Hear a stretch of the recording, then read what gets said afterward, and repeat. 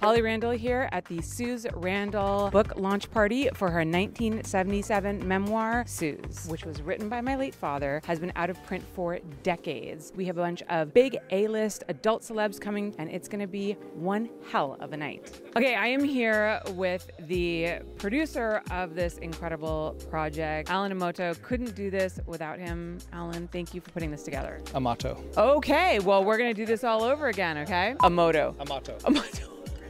I'm scared to say your name. I'm just gonna say Alan.